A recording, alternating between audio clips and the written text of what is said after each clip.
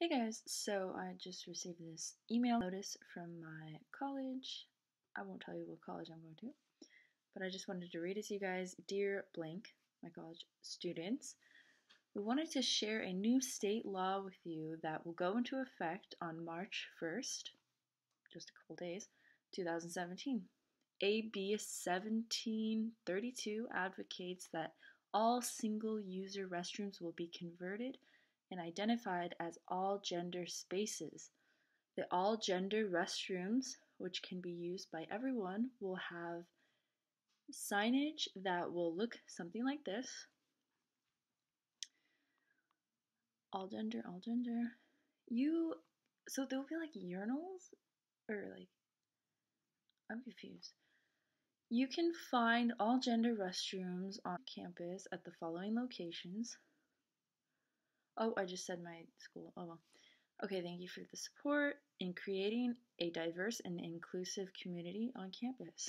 So, I mean, I don't have a huge opinion on what bathrooms people use. Like, I was just gonna go in the male bathroom today because I needed a paper towel, and the male bathroom was like closest to me. And I thought, oh no, gotta walk over there. It's not a big deal to me, but like the urinals are nasty. Like I don't know what walk by there. But yeah, I don't really care. But like I'm guessing people are just gonna keep going and using the women's bathroom because they're not gonna like add urinals.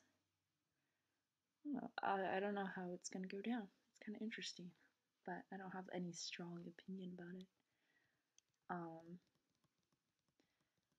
Yeah, I don't think. Yeah, whatever.